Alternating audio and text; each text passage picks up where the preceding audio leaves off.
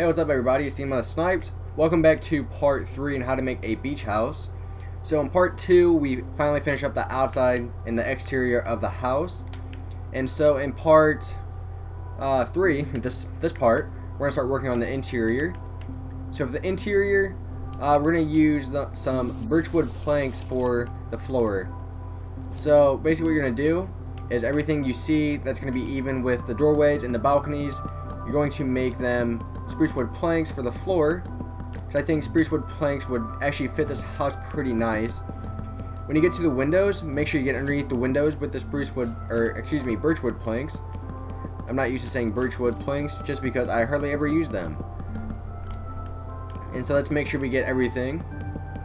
So this house could technically be 3 floors tall, just because it's tall. It's kind of like risen up. The first floor is like risen up off the sea or off the ground. Depends on where you make it. So you could do a lot of things with it. So you could make 3 floors if you wanted to, but I'm just gonna make it 2. And if you're making this on land, what you could actually do is make a underground. What am I thinking? A underground garage. I think that would actually look pretty well. So let's just fill this in. We're almost done. I'm actually liking this house a lot.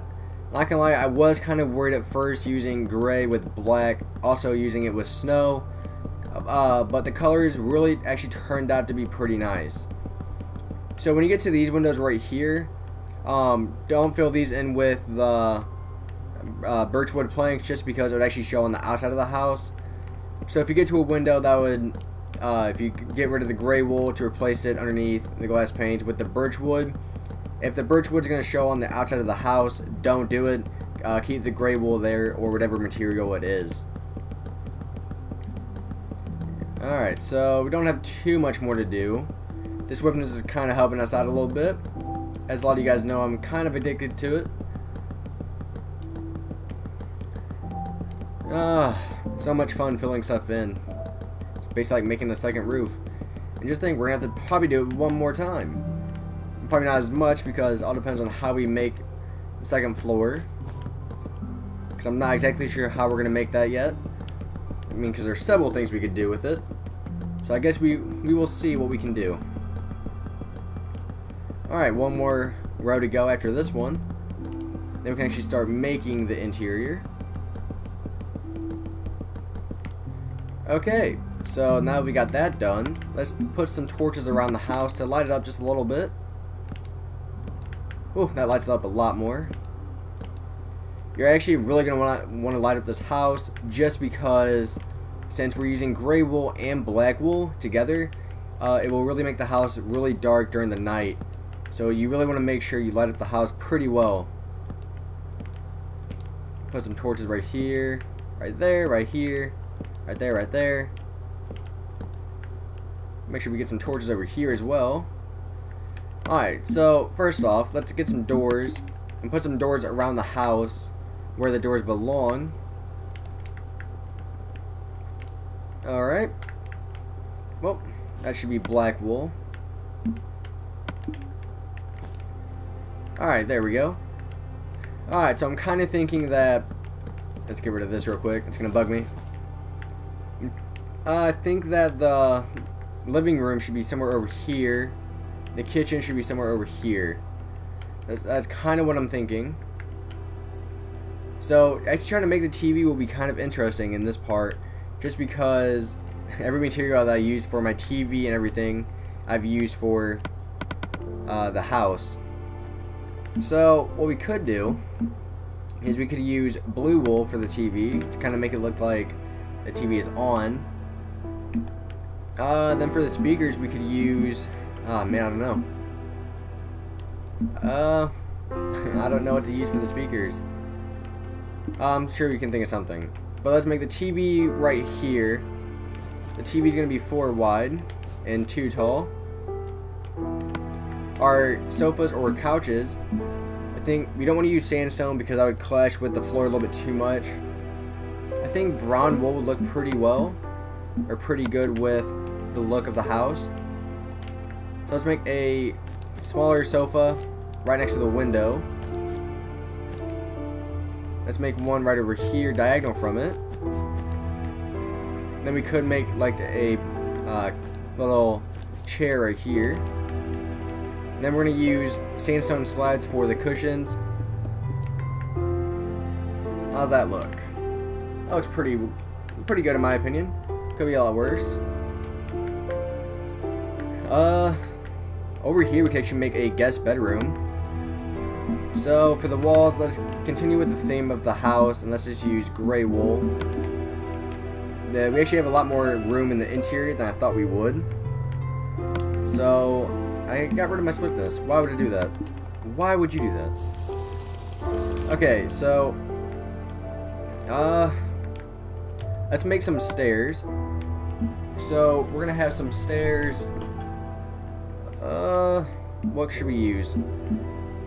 Let's use stone brick stairs for the stairs. And the stairs are gonna be coming up to here. So we're gonna make the stairs too wide. And have them come all the way down. Let's put some gray wool here to cover up the actual stairs so they're not look like they're floating in the air. Misplacing blocks left and right. Alright, we're going to put gray wool just right here. Alright, so I think over here actually we're going to just leave a lot of this open. Then over here is going to be a bedroom. Then over here is going to be fully filled in. Alright, so let's make the kitchen area, which is going to be, I don't know, should we make the kitchen area over here or should we make it over here? So many options. I kind of feel like we should make it over here. Just because there's a lot of room over here. So, for the counter, let's use... so many options. Let's use regular spruce wood. And then regular snow. So, we're going to make the kitchen right here. So, we're going to have everything kind of just over here. And then we can have it turn once you get to the window. So actually once we get to here we can turn it. And actually never mind. Sorry guys, I'm just trying to think what would look better for you guys. Alright, so I think that looks pretty good. Let's take out some gray, actually, yeah, let's take out some gray wool again. And some stone slabs. What we're going to do is actually we're going to place some gray wool right here, coming all the way around. And actually if we do that, we're going to make it one shorter on this side. So we can actually make this work. Alright, now we can continue it all the way over to here. Now the spruce wood planks, or just the regular spruce wood can go here. And what we're going to do is get rid of this torch, and then we're going to place the stone slabs here. And get rid of that torch as well. And just make it a little way in, like right here. You may even place some slabs right there.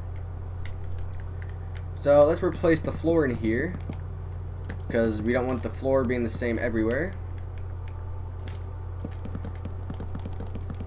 So the kitchen's not going to be an extremely big kitchen, but it'll be a decent amount of size. So let's use so many options. Let's use, trying to think. We could use, I don't know. Let's use cyan wool for the floor, for the kitchen. Had a little burp there. Soda will do that to you. Dr. Pepper is absolutely amazing. I love Dr. Pepper. Misplacing blocks. I'm upset with myself. My life's over. Alright, so that'll be our kitchen area. So let's take out some furnaces. A couple cauldrons, brewing stands, crafting bench. So we can place the furnaces like right here. Maybe add one more. There we go. Like that. We could add a little island in here because we have enough open room. And then let's put some snow here, which we're actually going to do with everything. Let's get rid of a lot of these torches so our snow doesn't melt. Also, swiftness. Where'd my swiftness go? What the heck? Sorry for the darkness, guys. It will be fixed here in a minute. So on top of the spruce wood, we're going to place the snow, so it looks like a countertop. Place it here, there, place it everywhere. Alright, now what we're going to do is get rid of the corner blocks of the cyan, so we can put some, what are they called? Glowstone. We also need gray wool, most likely, just because a lot of this in here is open, I guess you could call it. So we will need the glowstone and some glass blocks. Get up, there we go. Now the glass goes on top of it. Glowstone, glass, glowstone, glass. And then one more glowstone and glass. So that lights up the kitchen area pretty well. Let's add the cauldrons. We can add them right here. That looks pretty nice in my opinion. A crafting table. We can put like 2 of them right here. And we can put the snow on top of them. Oh, that's not the snow. The snow can go on top of them again. Alright. So let's make sure we get underneath the cauldrons with the cyan to match the floor. Alright, so that's looking pretty good. Let's see. We could put some brewing stands like right here. There we go. There's our kitchen area. Alright, so now what we're going to do is we're going to make a dining room table. So we're going to need pistons like usual. Redstone torches. So the table is going to go right here. So the table is going to be 3 wide. And then we're going to make it 1, 2, 3, 4, 5, 6, 7 blocks long. Alright, so let's take out any material really just to fill up some space down here so we can put the redstone torches down. So we can actually make the pistons face up.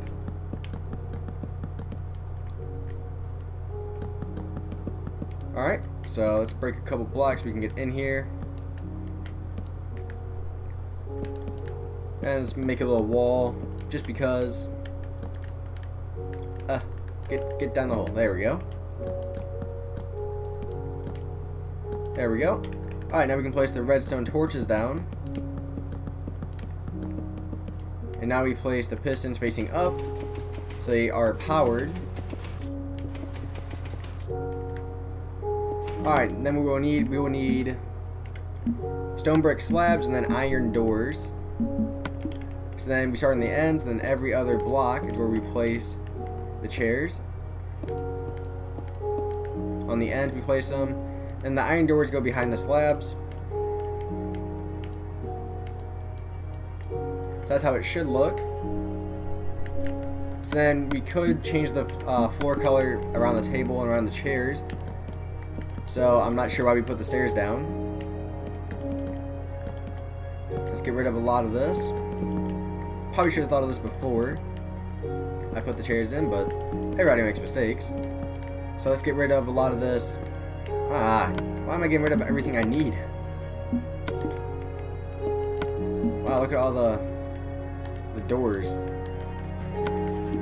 Swiftness to get that back. Okay, so once we get rid of a lot of this birch wood, there we go. Now we're going to use grain wool to fill it in with what we got rid of for the carpet. Hopefully it will look pretty nice with the scheme of the house, or sheen. I'm not really trying to say that word. Is it scheme or sheen? Because it's like S-H-E-M-E, isn't it? Can you believe that's how you spell it? Let's call it scheme. There we go. Now that we have the carpet, now we can add the doors. So now we can add the doors in. There we go. Again, I do know I'm not great at interior, guys. I definitely know I'm not the best at it. So over here, I'm not really sure what we could do. We can make this a closet area. So if we take out some gray wool, make this like a closet area. We can make like a little sitting area over here, just for people to relax. So we take out some more brown wool and some stone slabs. We can put some like little talking areas over here.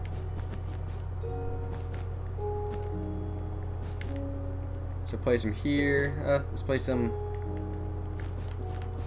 Let's see, which way should we place them? We can place them this way. Yeah, then you can play like little board games over here or anything like that. So let's take out some sandstone slabs for little centerpiece. And then this stone slabs for the cushions. And then what we could do is take out some bookshelves to decorate it a little bit around here.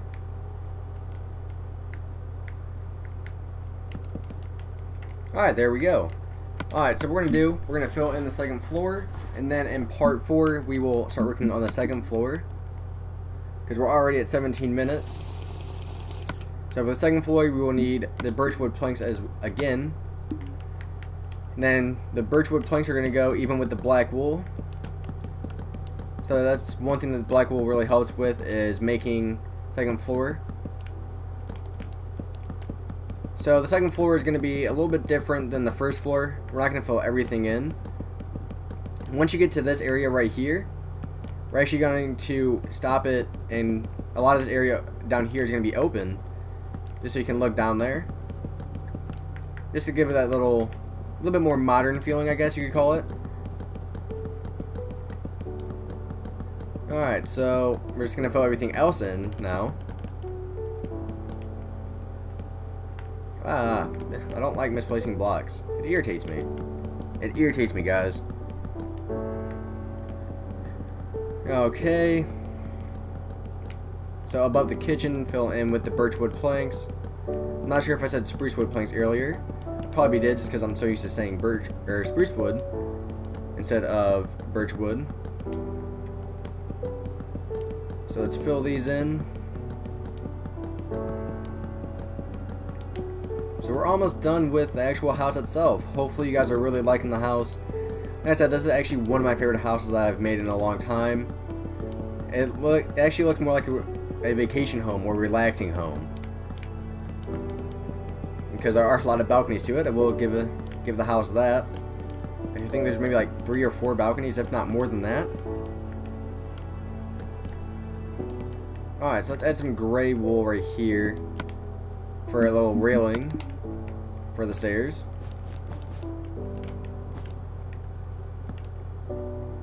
Birchwood planks again. Let's cover up all of this. Ah, damn it. So we're almost done with part 3. Alright, so part 3 is done. So again, in part 4, we will finish up the house, hopefully. Let's take out some, we can either use glass paint for this or fences. Doesn't really matter what you use. Make a little railing here. Then we could just make this gray wool or even black wool to match everything else. So if we take out some black wool, it would come from side to side. That looks pretty good in my opinion. Alright, so this is the house so far on the first floor, and here's a little closet area. So thanks for watching, guys. Please rate and subscribe. Stay tuned in for part 4. And then part 4, like I said, we're going to finish the house. So thanks for watching, guys. Please rate and subscribe.